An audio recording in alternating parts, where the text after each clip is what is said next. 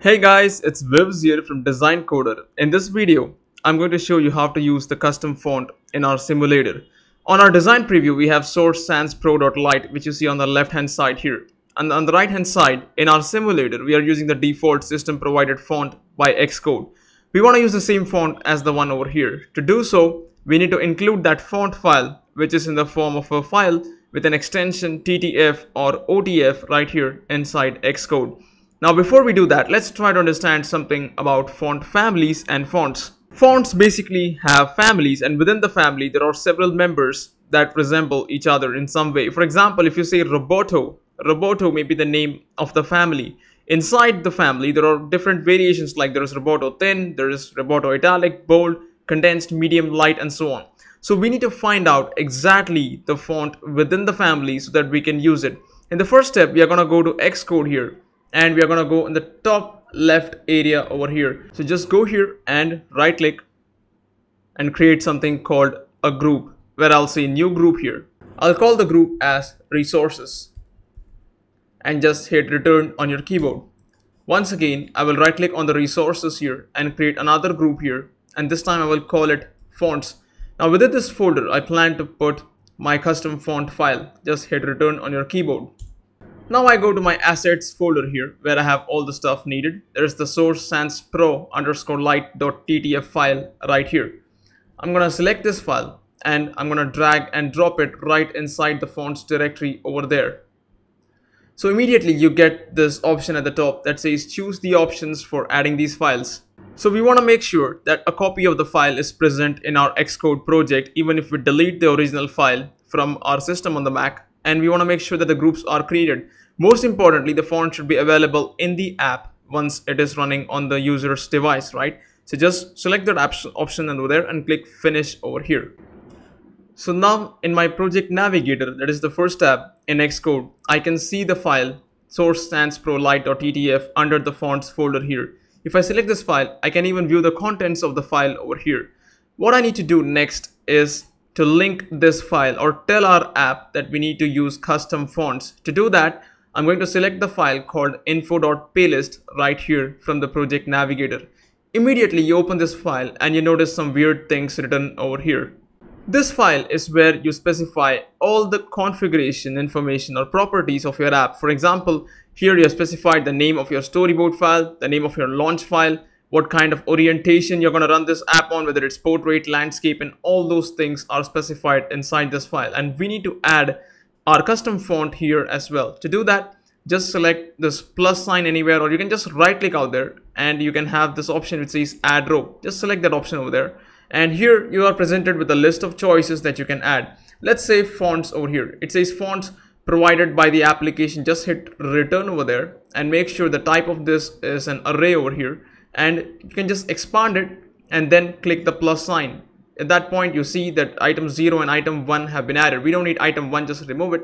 For item 0, we can just select it, and over here we can just double click and start typing the name of our file, which would be source_sans_pro_light.ttf. Let me type that. Once you have done typing, you just can hit the return key here. And that's all we need to take care of. The font is now linked over here in the application. We are telling our app that we are using a custom font somewhere in our code. We are not sure, but we need this file. Now we can refer this file by going back to the viewController.swift file. Inside the view did load method, which is called when our view controller has loaded its views, I'm going to remove the statement that changes the value of the label. Rather, I'm going to say text time dot font, and here I can specify a custom font that my app should use. I can say equals to create an object of a class called UI font. Here it is going to have an initializer. You see there are 3 variations of this initializer. We're going to use the third one where you need to specify the name and then you need to specify the size of your font. Let's enter the name here. So I have given the name as source sans pro_light.ttf and the size as 128. I have changed the font to a custom font. Let's try running the app and see if this works or not. When you run the app, this is what you see. The custom font has not been activated. In fact, you lose your default font that you already set up in the main.storyboard file. Why is this so? If you take a look here in the method, the name is perfectly right as per what we have entered. But the problem is this name is not the name of the file, which is where most people make a mistake.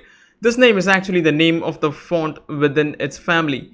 To find that, let's print all the families and try to understand what's going on. I'm going to use the print statement here, and I will say UI font family names. This method is going to return the list of all the families that are available currently within our system.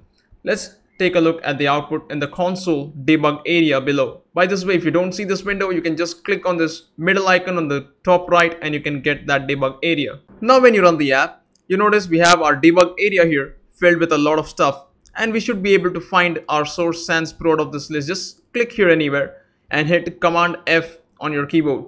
Let's see if there is a source sans pro out there. There you go, there is source sans pro, but this is just the general family name. There are variations inside this family like we discussed earlier. So we need to find out exactly which variation we are currently using in our project and get the name out of that variation.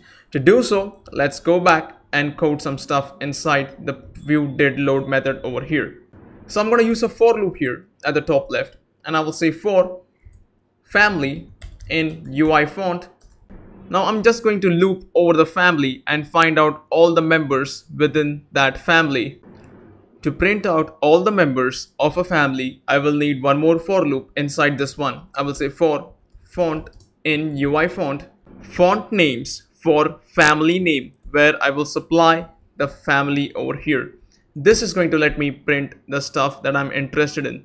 I can just use the print statement here and I can print the font out. Now when I run the app, notice the list of all the font names that have popped up over here. This is all the fonts including their family names out there. So we need to search for our font would be source sans pro, right?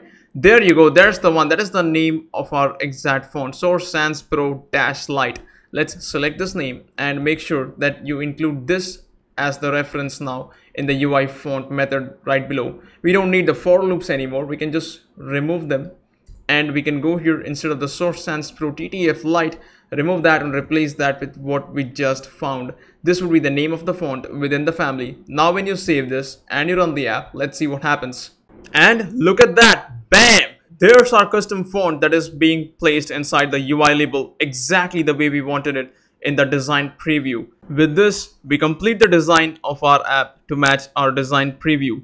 Except for the fact the toggle button is changing the images out here, nothing else works at this point. But in the upcoming videos, we are going to make the timer run and play the notification just the way we want it to. In the meantime, stay tuned with Design Coder. All the videos covering the design, the Android part, and the iOS development are right here on designcoder.io. So be sure to sign up right today and get unlimited, unrestricted access to all the videos. Thanks for watching. Have a nice day.